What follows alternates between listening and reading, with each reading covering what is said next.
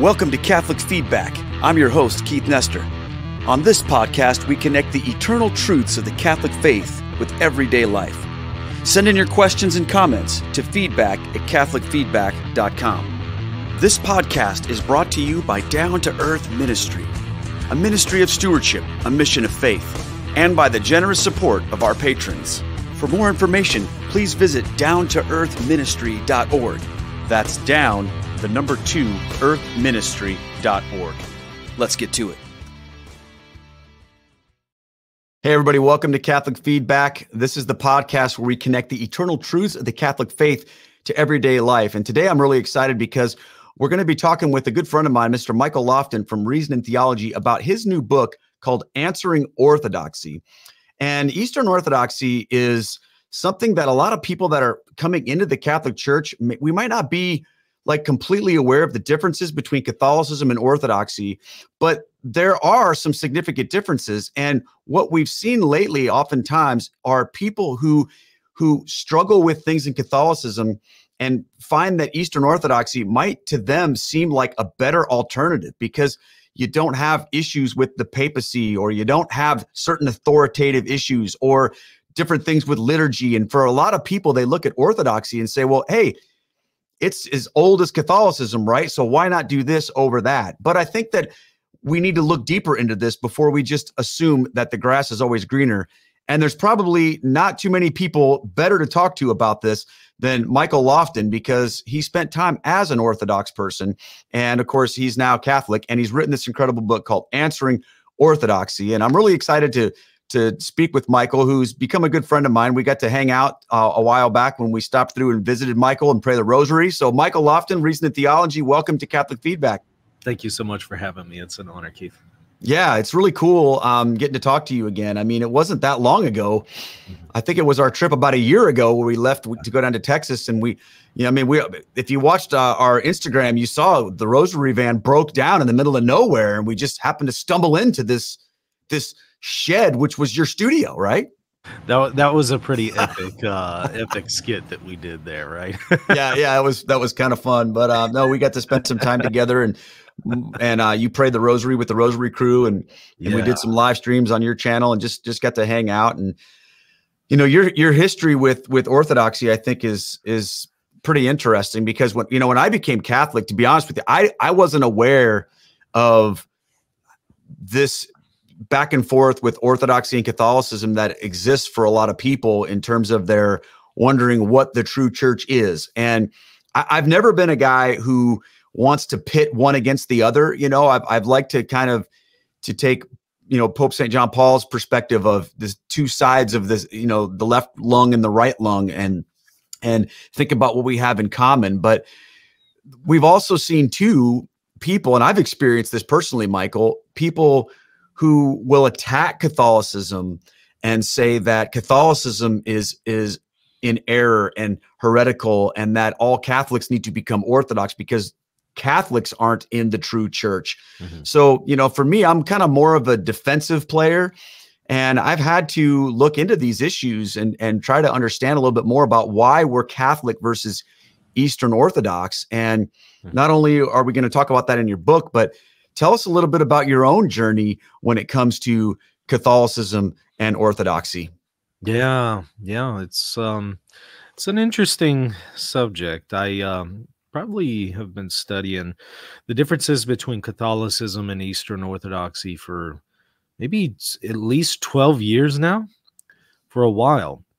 At least going back to 2011. Where I suppose it would be 13 years now, right? Where I had to ask the question, okay, should I become Catholic or should I become Eastern Orthodox? Because I was coming from a Protestant background.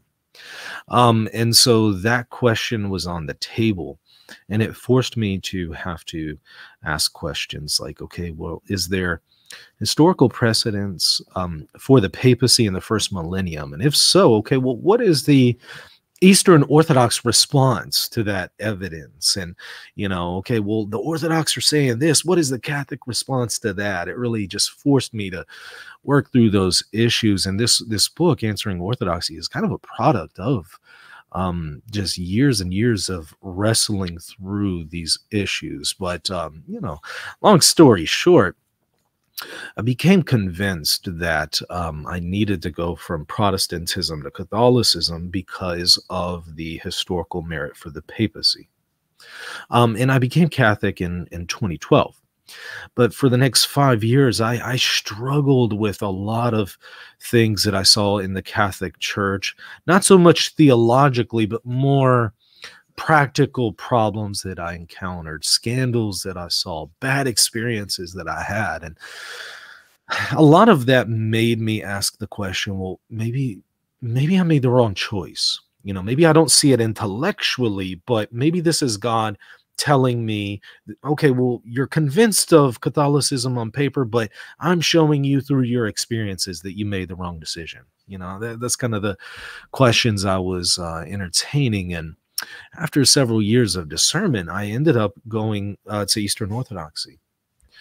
And I had a great experience in Eastern Orthodoxy. Very, very different than what I had experienced in Catholicism with some of the practical concerns and scandals that I experienced. So I had a great time in Eastern Orthodoxy. Didn't really experience any personal scandals, or I wasn't, treated poorly or anything like that. But the question of, okay, but where is the truth to this matter? Is it in personal experience, or is it in something objective?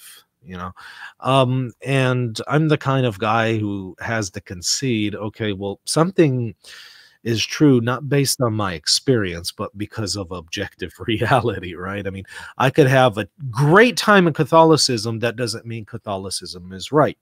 I could have, a horrible time in Eastern Orthodoxy. That doesn't mean Orthodoxy is false.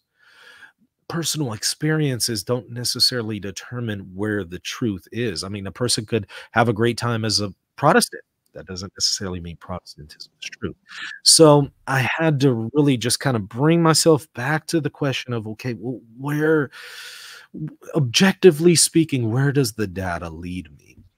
And, having had some time and distance emotionally from the scandals that I experienced, I was able to just kind of recenter my thoughts back to, okay, well, what does the evidence show me?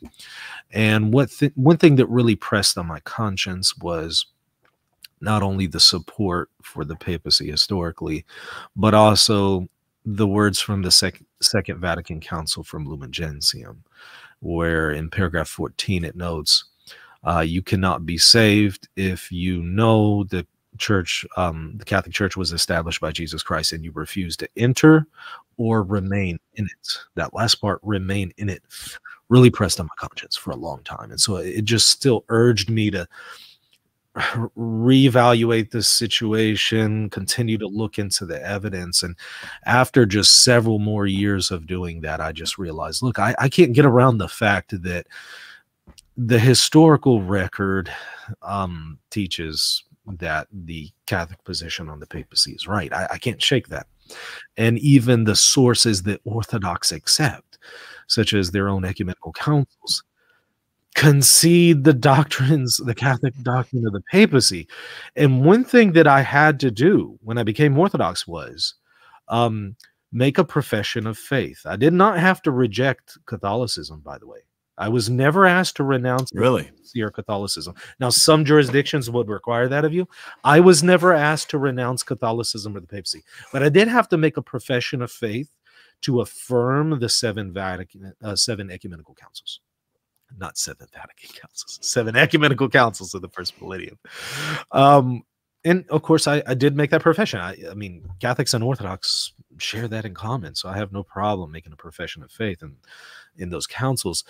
But okay, I make this profession of faith, and the more I study the historical record, some of these ecumenical councils that I professed teach the papacy and teach the Catholic understanding of the papacy in ways that are irreconcilable with how the Eastern Orthodox currently understand them. And so in light of things like that, I just realized, look, I cannot in good conscience remain estranged from Catholic communion. And so I was reconciled to Rome, and have not regretted that that decision, and I finally kind of found a place of peace, and it came to a point where I believe I've been able to draw some conclusions after years and years of study. So you became, or I would say this, you became Catholic, and you were Catholic and you left because of your bad experiences. But then you had great experiences in Eastern Orthodoxy, but then you left despite of the fact of your great experiences in Eastern Orthodoxy and your bad experiences in Catholicism because of one of your, and I think we could talk for hours about just this one point. It's not about our personal experiences, because like you said, that could, there are all kinds of people that have all kinds of great personal experiences and everything, but that's not a question of that doesn't mean what's true. Right. And I hear from people all the time, and probably you do as well, that are Catholic, that are having bad experiences as Catholics. So they're therefore looking for another place where they can have a better experience, whether that be Protestantism or whether it be Eastern Orthodoxy or whatever. And we're not here to judge people's experiences at all. I never argue with somebody when they say they had a bad experience as a Catholic or a good experience as a Protestant, because I totally get that. Yeah. That's not the issue. The issue is what is true. Yeah. What is true. And you, through your study and your own journey, came to realize that Catholicism was true. So you had to come back, even though maybe it wasn't going to be the best experience. But I think it's interesting you said that you haven't regretted it ever since. What is there anything like practically different about your experiences now versus the first time? Not substantially. Yeah. Maybe some of the more immediate things that I saw that scandalized me aren't necessarily as pressing, but no, nothing substantially. I still see some of those same issues that, caused me to have concern. But again, at the end of the day, the question is, where does Christ want me to be? And I have to answer that question by, well, what church did Christ establish? Well, I can't answer that question with practical experiences. That's the wrong tool. Because again, practical experience, one might conclude Protestantism is true. I had a pretty good time as a Reformed Baptist with some of my Presbyterian, communities around here. I liked them. So, but that doesn't mean that Presbyterianism is true, right? So to answer that question, which church did Christ establish, and therefore which church should I belong to, you have to analyze things objectively from, the historical and theological record.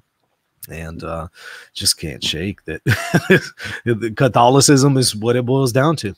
Yeah. Well, let's kind of talk about this book then, Answering Orthodoxy, a Catholic Response to Attacks from the East. And I think that whole thing, like, it kind of caught me off guard a little bit, because I've had kind of two experiences with Orthodoxy. And I should say with Orthodox people. I've never been to a divine liturgy. I've never worshiped with Orthodox people, but I have a friend who was actually one of my youth group kids when I first became a youth pastor. He was one of our students, and he became a Greek Orthodox priest.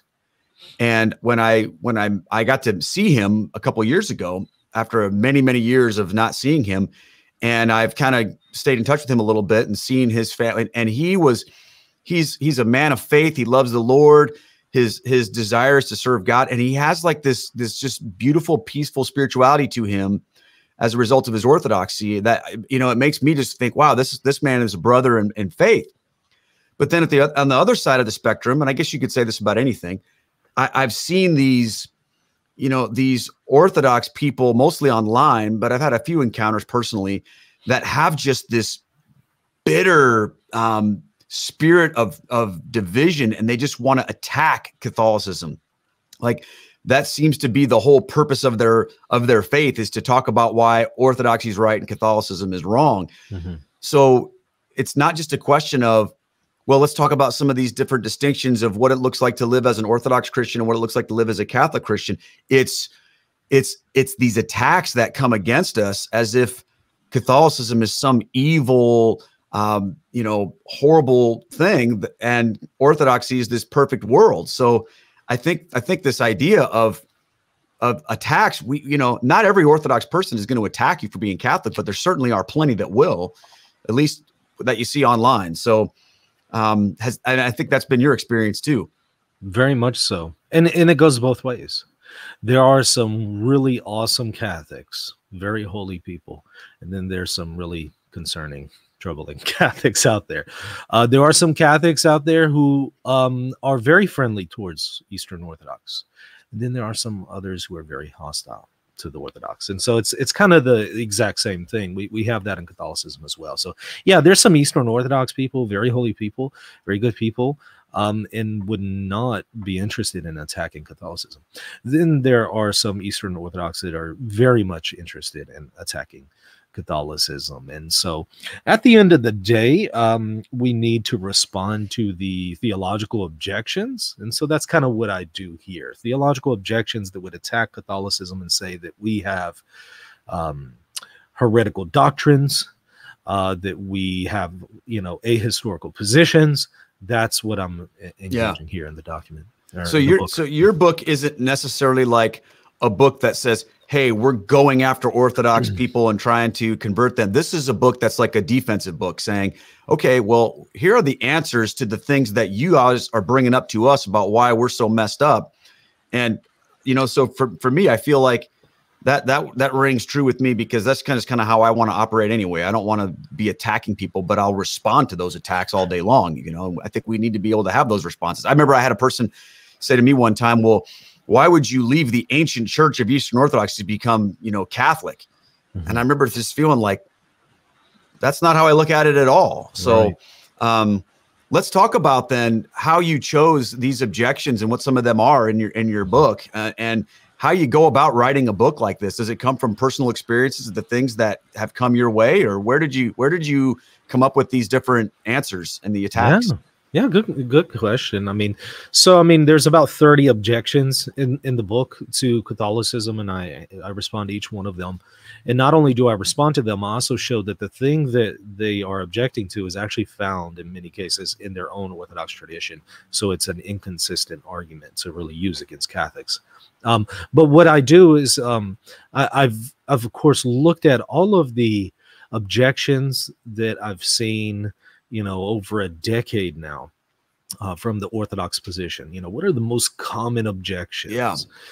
And I gave, the top 30. There's others, of course, but I just kind of give the most common ones you're going to encounter.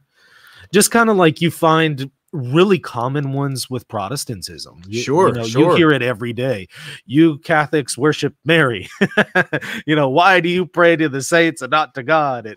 There's just some basic stuff that you just hear over and over and over. Why purgatory? Well, it's the same thing with Eastern Orthodoxy. You tend to hear the same stuff over and over and over. And so I just gave the most common ones. Well, let's talk about a couple of them. And I think I like how you divided the book into these different categories, because it's not just helpful to just throw out random things. So part one is doctrinal attacks. The type of things that, mostly are going to revolve around the papacy and the filioque, some things with the Immaculate Conception. And I think that was pretty interesting. And then part two, historical attacks, where people are going to debate on objective history, which you would think would be the easiest thing to deal with, because you're talking about objective reality. But I find that's the toughest one, because people put forth these historical records and then they import their meaning upon them. But you can argue about the same exact thing with the same exact source. Yeah, which is very frustrating. That's true. That's probably the most difficult is hashing out the historical record. Yeah. And then part three is liturgical attacks, which of course this boils down to, and you find this kind of discussion even within Catholicism about, well, the liturgical abuses that happen in the church must prove that Catholicism isn't true. So we either need to become sedevacantists, or we need to become, you don't hear a lot of Catholics saying we need to become Protestants, but they may say we need to become Orthodox or something with a better liturgy or whatever. Yeah. So let's just kind of, I'm just going to put you on the spot, brother. I'm just going to take one of these and let's, from each of these categories. And I want to kind of just have you give a summary of your answer here. So from the first one, the doctrinal attacks, I think that the biggest doctrinal attack that you're going to hear about from Eastern Orthodoxy, of course, going to define everything is the doctrine of the papacy, the universal jurisdiction of the successor to St. Peter over the entire church, because everything rises and falls on that. And, you know, you've got basically 3 chapters in here. The first one is Jesus is the head of the church, not the Pope. That's an attack. The second one, papal infallibility makes ecumenical councils obsolete. And number 3, every bishop is a successor of St. Peter, not just the Pope. I've heard some Protestants make that case as well, but let's just start with the first one. Jesus is the head of the church, not the Pope. And of course, that's given not to, I mean, the Catholic Church doesn't argue that, you know, of course, Jesus is the originator of the church, but we will say that the Pope is the visible head of the church. That's a fundamental doctrine of Catholicism. So how do you go about answering that objection? Well, you made the important distinction right there, visible head, right?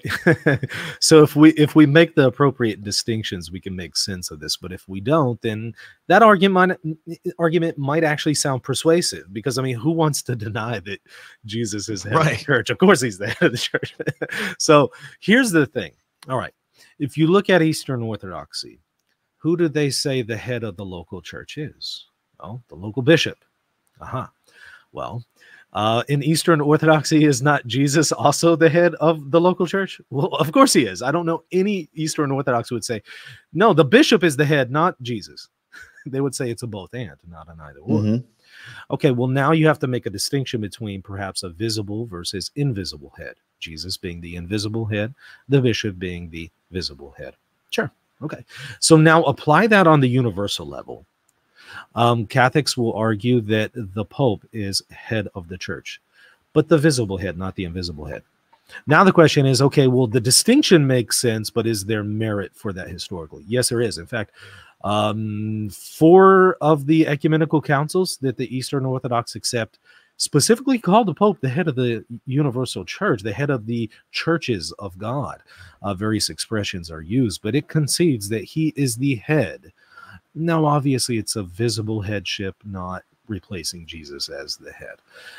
So what I do is I make the appropriate distinctions, but I also show how, again, the objection from Orthodox is short-sighted, because if what they're saying is true, it undermines their own ecclesiology on the local level. So it's just a really bad argument to employ, but it might be the #1 objection that I hear from the Eastern Orthodox. So practically speaking, from the standpoint of Eastern Orthodoxy, who is in charge? On the local level or universal level? Universal level. I mean, I think we all understand local level, you know, there's going to be bishops and, you know, but just kind of for people who don't know, kind of explain sort of the flow chart of leadership in Eastern Orthodoxy. Well, they wouldn't have one person who's specifically in charge on the universal level. They would, they might appeal, some might appeal to ecumenical councils, so groups and bodies of bishops. Others might appeal to what's called pan-Orthodox synods, which, you know, there's a whole debate on how to distinguish those between an ecumenical council. One of the problems here is Orthodoxy doesn't have a way to really define what an ecumenical council is, and therefore what a pan-Orthodox synod is. And so, you know, they would generally appeal to groups of bishops, though, on the universal level. Some might point out, well, there is this unique role that the Patriarch of Constantinople has, but it's not like the papacy. You know, with the papacy, the Pope can interfere in the affairs of any bishop. He can immediately interfere. However, in Eastern Orthodoxy, the Patriarch of Constantinople can't like go into the territory of another bishop and tell the bishop what to do. He might have some kind of appellate rights, so bishops could appeal to him. Perhaps they could appeal to the Bishop of Constantinople over their local synod, and but even that might be contested by some. Well, let me also mention synods here. What you do have is in Eastern Orthodoxy at the local level, you have the bishop. Above that, you tend to have a synod of bishops, who is that synod of bishops is generally led by a head of the synod, sometimes a patriarch. But that patriarch doesn't have like full supreme authority over everybody in the synod and all the bishops. But the synod can make decisions like removing a priest or removing a bishop who violates canon law. So they do have some authority as a collective body, but not like supreme authority or anything like that. And so that tends to be the top level for most Eastern Orthodox churches. There's, depending on how you count them, 16 or 17 of them, each led by a synod of bishops. But again, above that level, that middle strata, that middle tier of the synod, above that, there really isn't anything. Again, some might argue an ecumenical council, but the problem is Orthodox can't determine what an ecumenical council is and haven't had one in 1,300 years. And so you start to get to the universal level in Eastern Orthodoxy, and that's where you find massive debates, and there just isn't settled doctrine there. So at the Synod of Bishops, would that be made up of the different patriarchs of each of the churches? Mm-hmm. Yeah, so the patriarch is generally the head of each synod. There are some exceptional cases or one might not have a patriarch, but in most cases they do. And so the patriarch would be the head of the synod, but he does not have like supreme authority like the Pope would. Whereas, again, the Pope can interfere in anybody's. The patriarch doesn't have that kind of power. So at the top, you've got the patriarchs, and Constantinople sort of has this interesting, place of I don't want to say authority, but a place of honor. Yeah. And then from there down, you have each of those patriarchs is the leader of a synod within their. They're the head of what you want to call it of their, like, what do you call the difference between like the Greek Orthodox Church, the Russian Orthodox Church? Do you call them like their churches, or do you call them something else, or what? They're autocephalous churches, so they are called churches. So they're churches. And then underneath them, you have is there another layer between them and the individual priests? Is there like a kind of like a diocesan bishop level kind of a thing? Yeah. There. So you have the so let's go with just like one autocephalous church, the Bulgarian Orthodox Church, right? So you would have one autocephalous church here, headed by the patriarch, who's the head of the Synod of Bishops. Beneath that, you have the individual bishops who are over their dioceses. And then, of course, underneath that, you have like priests, deacons, laity for each local diocese, each local church. So very much like the way it is in Catholicism. Now, in the Latin Rite, you don't tend to have synods or Synod of Bishops. You might have Episcopal conferences, and they're not exactly the same, but you do have in some of the Eastern Catholic churches, or most of the Eastern Catholic churches, synods of bishops and then a patriarch. And so the Eastern Catholics are structured pretty much in the same way as Eastern Orthodox there. The only difference is with Eastern Catholics, we also have Pope at the head of the top of, so there's that extra layer even above the Synod of Bishops, whereas in Eastern Orthodoxy, there isn't a Pope at that extra layer. So what's there? Yeah, that's the question. What holds them together? What binds them together? And that's where you start to find a lot of different views, massive debates. In fact, there's a whole schism within Eastern Orthodoxy right now over this issue. Right now, the Russian Orthodox Church, and especially the patriarch there, does not recognize communion with Constantinople and the patriarch of Constantinople. And so there's a dispute right now in Eastern Orthodoxy and a schism right now over the very question of what is the role of the Patriarch of Constantinople? What kind of role does he have? What kind of authority, if any, does he have? There's a debate there. And Constantinople is saying one thing. Moscow is saying something else. Right now, Moscow has broken communion over this issue. So it's a massive debate right now in Eastern Orthodoxy. So to say, well, Jesus is the head of the church, not the Pope, from a practical perspective, that doesn't solve a lot of things for our Eastern Orthodox friends, because when they have those disputes at that level of patriarchy, there's nowhere to go.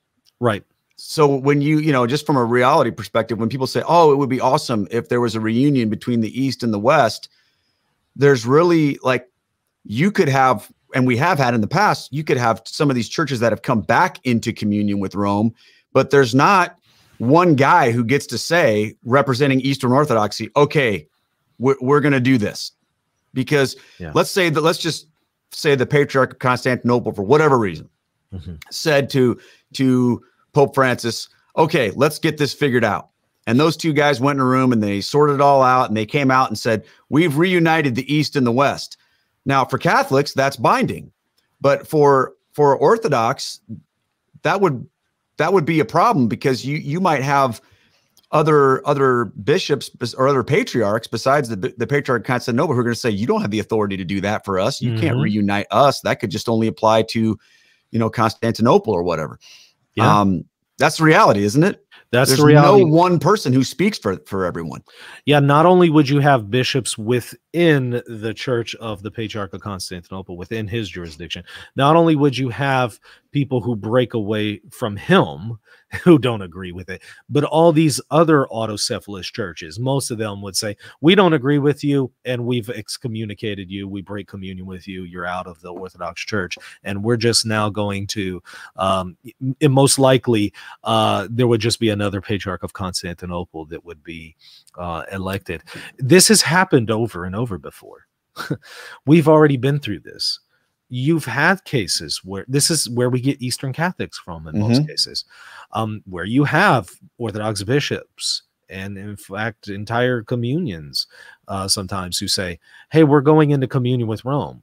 Okay, well, the rest say, nah, we're not on board with that, and they just end up replacing those guys. And the ones who go into communion with Rome, they end up becoming Eastern Catholic, and creating a sui juris church.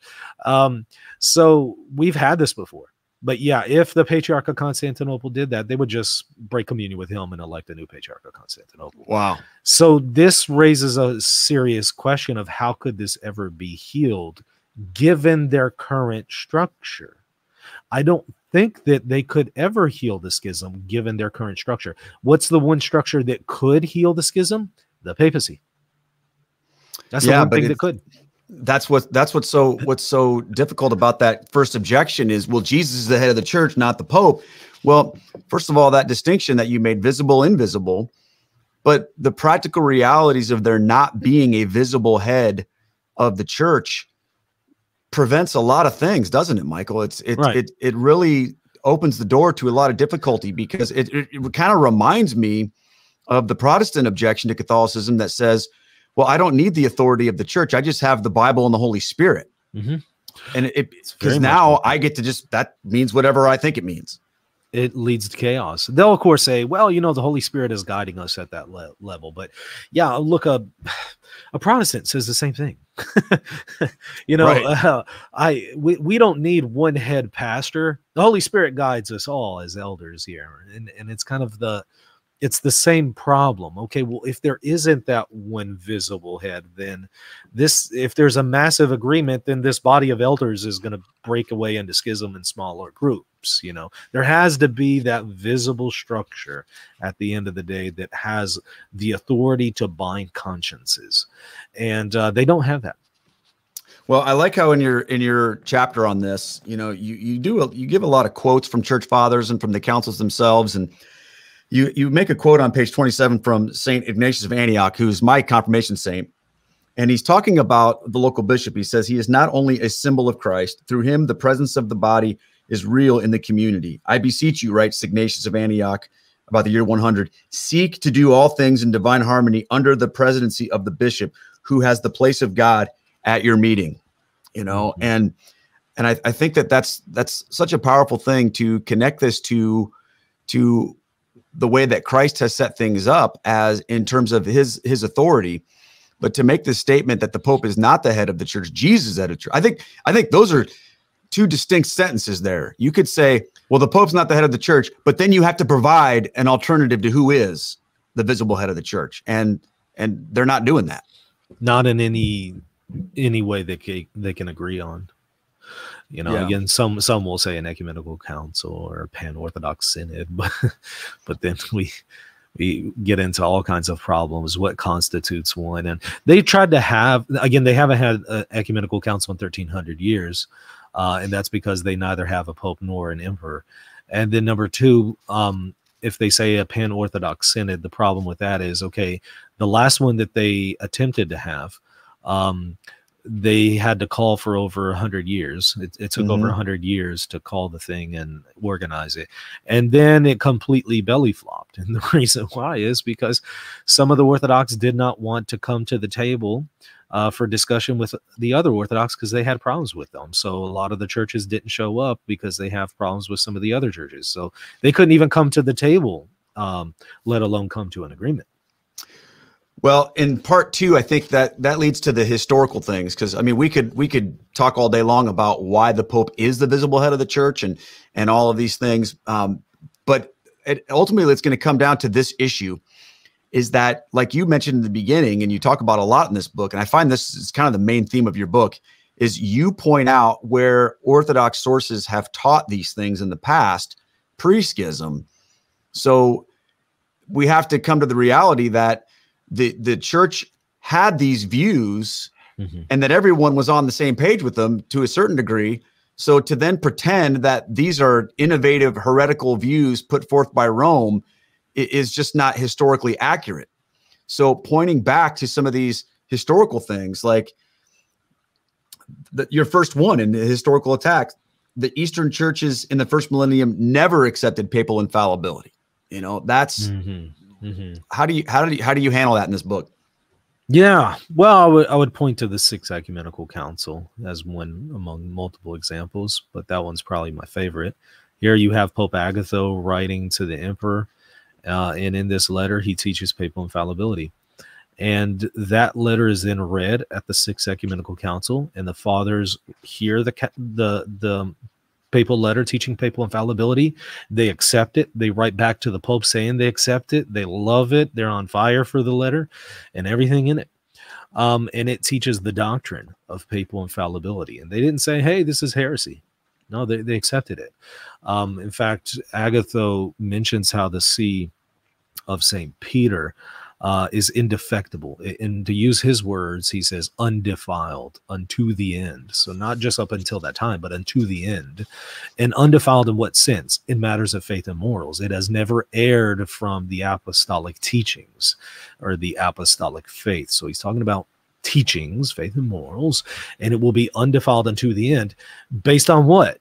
Well, based on the promise of Jesus that Jesus made to Peter when he said, Satan has desired to sift you as wheat, but I've prayed that your faith fail not. And then he applies that to the successors of Peter, specifically in Rome. And he says they will be undefiled unto the end. And again, they accept that. So now there's a whole nother discussion on how that works with the issue with Honorius, which only works in favor of Catholicism, not Eastern Orthodoxy.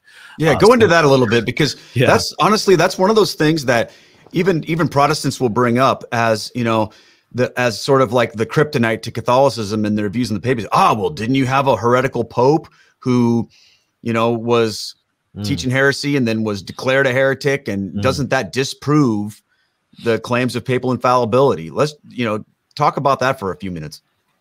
I'm all too happy when an Orthodox brings up Honorius, because they think it's a slam dunk against Catholicism, and actually it's a slam dunk against them. They just haven't figured it out yet. So I'm really happy when they bring it up, because I like to turn the tables on them with this. So let's do that briefly. You have the fathers at the Sixth Ecumenical Council not only accepting papal infallibility with this letter of Agatho, but in the letter of Agatho, it specifically mentions, Agatho mentions how all of his predecessors were undefiled and have never strayed from the apostolic faith. All of his predecessors. Well, who's one of his predecessors? Honorius, right? Okay. And he says every one of them undefiled. Council fathers accept that. They don't object to that.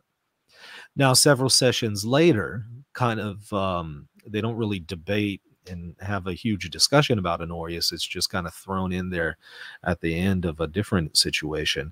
The name of Honorius is thrown in as a heretic, and he's anathematized.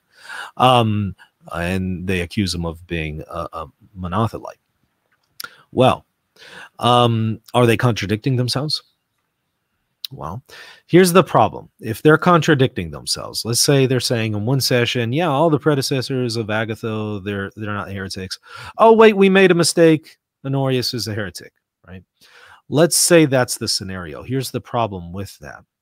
Aside from the fact that, again, they're contradicting themselves within the same ecumenical council, I would also point out that they accepted that Honorius and all of the other predecessors of Agatho were undefiled precisely because of the promise that Jesus made to St. Peter. That is a doctrinal claim. That's a doctrinal evaluation. They're saying that Honorius is has not taught heresy precisely because of this doctrine. Now, if they now change it and they're saying that he did teach heresy in his magisterium, they're contradicting the doctrine that they already accepted. So now we have a problem. They would be violating their own doctrine. And if that's the case, upon what basis should I ever consider their Christological doctrines? If you don't get ecclesiology right, you reject your own doctrine and you're changing your own doctrine. Why would I care what you have to say about Jesus and Jesus in his two wills? If you can't get ecclesiology right, I can't trust your Christology. So this would destroy the credibility of the council. So I don't think that that's an acceptable answer. So we then have to ask, okay, well, how can we harmonize this without them contradicting themselves? Here's how, and it works for Catholics, but it doesn't work for Orthodox. For Catholics, I could point out they accepted papal infallibility, and they accepted that even Honorius never taught heresy. However, in a later session, they accuse him of being a heretic, and I would say they are keeping in mind the distinction between the Pope teaching heresy versus just simply being a heretic in his private person. As a Catholic, you could say a Pope could be in a state of material heresy. You know, he might not realize that he holds to a heresy, but that doesn't mean that he's taught it in his magisterium. There's a fundamental difference there. So in other words, from the Catholic perspective, I would understand that in one session, they accept papal infallibility and they accept that no popes have ever taught heresy. In a later session, they come back and they evaluate the situation and they conclude that, okay, well, no, Pope Honorius didn't teach heresy in his magisterium, but he was a heretic in his private person. So in his private judgments. That's the only way to really reconcile this thing. Unless you just, again, say that they contradicted themselves or you deny that they accepted papal infallibility. And those just simply don't work with the historical record. So again, this works in favor of Catholicism, not Eastern Orthodoxy. I'll also briefly add that they did make a error in judgment about Honorius because he did not actually hold to monothelitism, even in his private person. Now, we know that ecumenical councils can err in matters of fact, not in matters of faith and morals. So they were not violating faith and morals and contradicting themselves and making themselves unreliable in their Christological teachings, because I would say their faith and morals were intact and they did not contradict them. But did they make a poor evaluation historically and factually about Honorius and his private person? Yes, because the historical record shows he did not hold to monothelitism. It also shows this if you look at one of the successors of Honorius, Pope John IV, wrote an apology, a defense for him. So did Maximus the Confessor, highly venerated in the East. He also defended that Honorius was a heretic. Well, Pope John IV writes a defense for Honorius, showing that he wasn't did not hold to monothelitism. And one of the arguments that he points to is the guy who wrote down the letters for Pope Honorius, where he supposedly, uttered these heresies. The guy who writes the letters said, hey, no, he did not mean monothelitism by this. Here's what he did mean. And it was a perfectly orthodox understanding. And so the very people who knew Honorius, even wrote down his letters, knew this is not what he meant. And so, yeah, it's pretty established at this point that he actually wasn't a monothelite. So I'm not an expert in Pope Honorius or all this kind of stuff, but what I thought I read a while back was that the issue with him wasn't anything that he did. It was how he didn't respond to what somebody else had said. He didn't like correct someone, or he didn't respond in a way that someone who was a heretic had put forth something.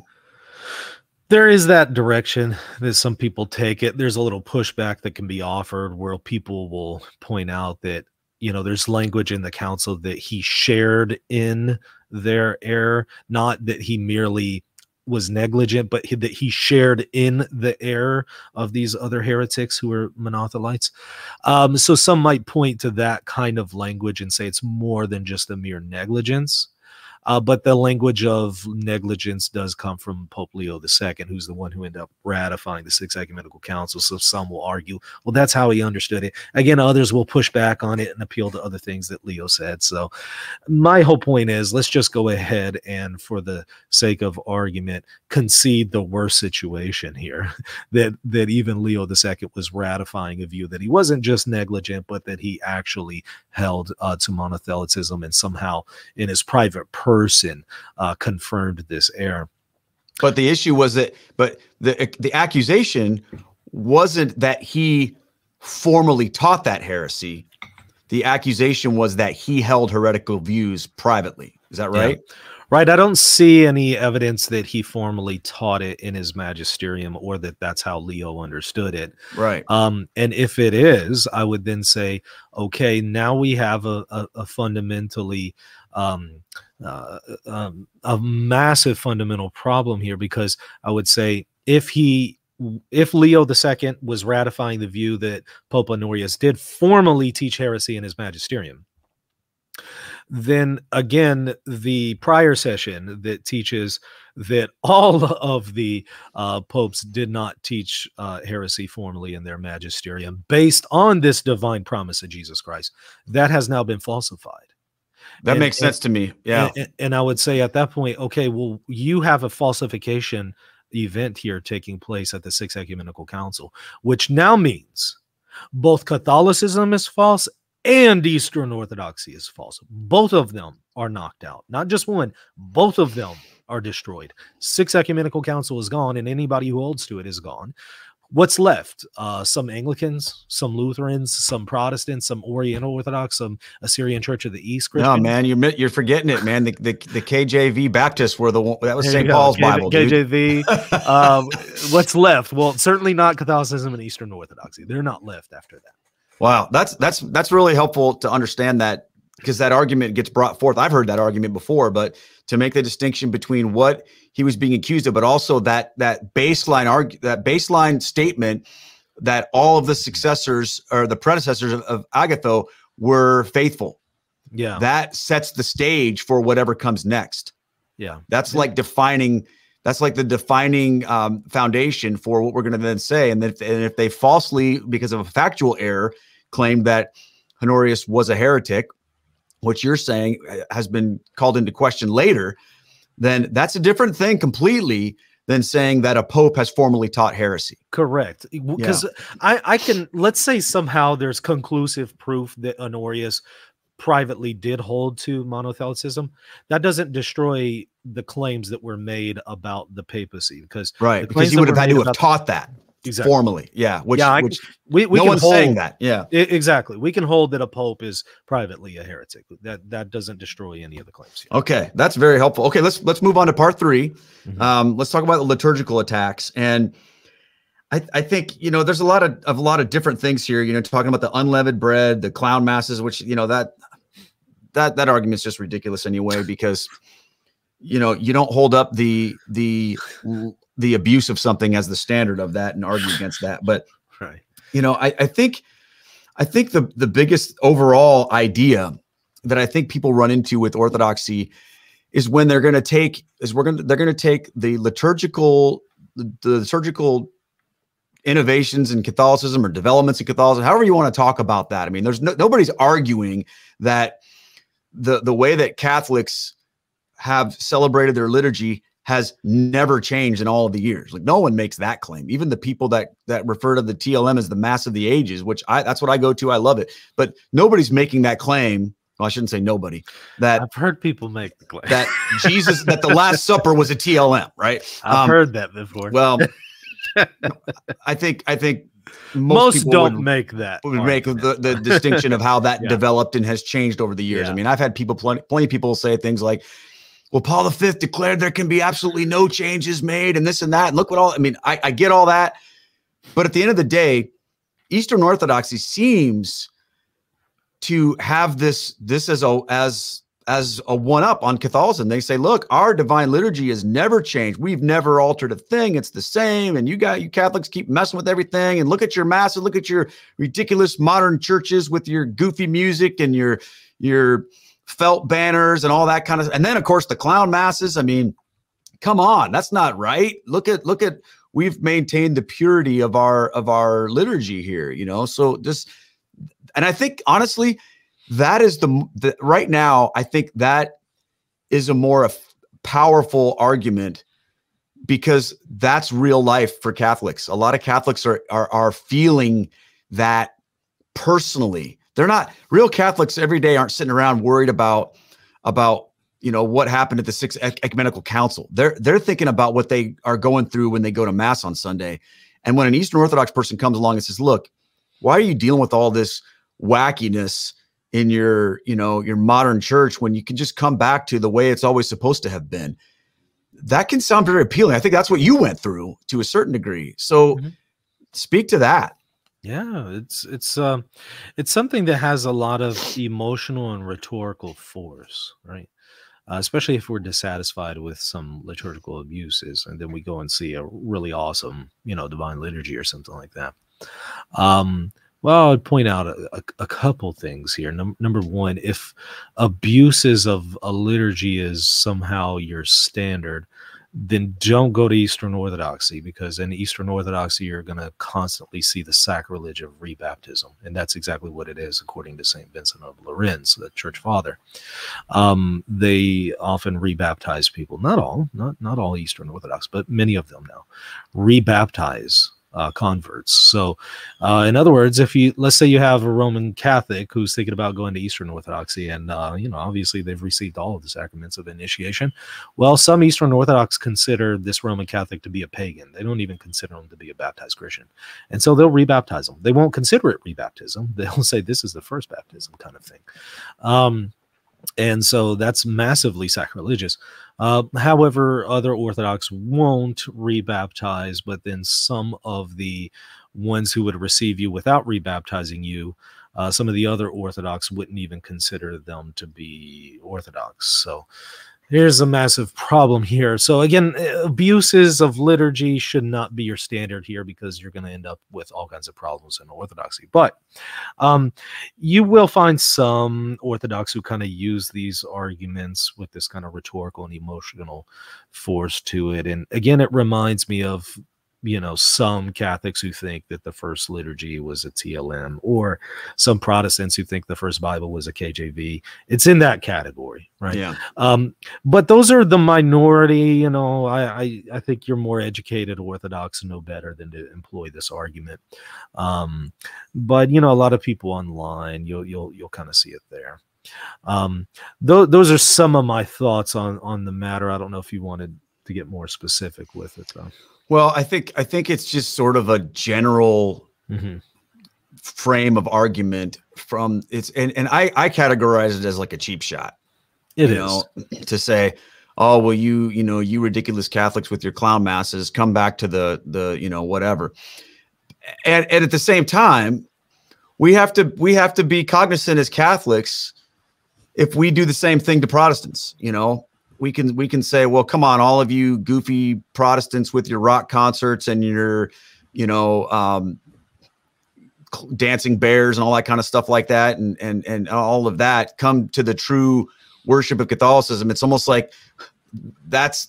There may be elements of truth to that, but it's probably not the best way to demonstrate the historicity and truth of the Catholic faith, is to attack an experience versus to make a truth claim. But, but it's an attack that we have to deal with from Eastern Orthodox. Yeah, I wholeheartedly agree. Because, not all Protestants have those kinds of liturgies. Some of them have, more structured and more reverent liturgies than that. And so, yeah, it's not very helpful. I think that it's more important to stick to the things that are objectively true, objective truth claims. So here's my response to the emotional liturgical appeals. I would just point out, which church did Christ establish? That is the one that you need to be a part of, abuses or not, because you find, for instance, in the Old Testament, God obviously establishes his covenant with a particular group of people, and then also, orders a particular structure of their liturgy. Now, there were plenty of liturgical abuses in the Old Testament. You can read about them in the Old Testament. Does that somehow falsify the covenant of God, the truth of the worship of Yahweh, the truth of his religion? Does that somehow mean that we can now go and worship Baal because we have liturgical abuses with the cult of Yahweh? No. An abuse is just that. It's an abuse, but that doesn't negate which community and which God we need to be worshiping here. Likewise, just because you might have abuses within Catholicism doesn't negate which community we need to be a part of. So again, if this was true in the Old Testament, it's also true now. The more fundamental question has to be, which church did Christ establish? That's the one I need to be a part of. And that's where I will address the issue of liturgical abuse within that context. In the exact same way that if I were living 3,000 years ago, I would have addressed the issue and dealt with the issue of liturgical abuse within the covenant of the worship of Yahweh. I would not have gone to a covenant with Baal. Yeah, because you might be able to say, hey, those priests of Baal are more reverent to their idol than these disobedient priests of Yahweh. So does that make their religion right? Yeah, these priests of Baal are more devoted to their cult of Baal. Look at them cutting and slitting their wrists for their God, while you have these other followers of Yahweh worshiping all kinds of other gods instead of Yahweh. And so look at how more committed the Baal worshipers are. And so it doesn't follow that you need to now go to Baal worship. Likewise. Now, obviously, there's a fundamental difference between Yahweh worship and Baal worship versus worshiping Yahweh within Catholicism versus Orthodoxy. Obviously, the point of the analogy, however, is the covenant community that Christ established is fully within the Catholic Church. It is not fully within Eastern Orthodoxy. So when we get those attacks against our liturgy, I think there may be things that we can learn from that and say, yeah, we need to do a better job with that. But to concede that the liturgy has developed over 2,000 years does not therefore in any way give ground to the attacks against the papacy. Yeah, and doctrinal developments and liturgical developments are things that we see, and there was never a promise that there would be one liturgy passed down that would be maintained throughout all time and place. Well, and let me add to that. The Byzantine liturgy has developed. So we can't fight against liturgical development in the Roman Rite without then, again, applying the same standard to the Byzantine liturgy, which again is very much developed. And in fact, there were at one point other liturgies, but then those were suppressed, and then the Byzantine liturgy was imposed on them. And so there's that difficulty within Eastern Orthodoxy as well, because they all just celebrate the Byzantine liturgy. They don't have, in the way that we in Catholicism have 24 churches and we have various kinds of liturgies, they don't have that. They just have the Byzantine liturgy. That's it. Mm-hmm. Well, that's because the Byzantine liturgy supplanted some of their other Eastern liturgies. And again, it has undergone development. You might argue, well, it doesn't have as many developments as the Latin Rite. Okay.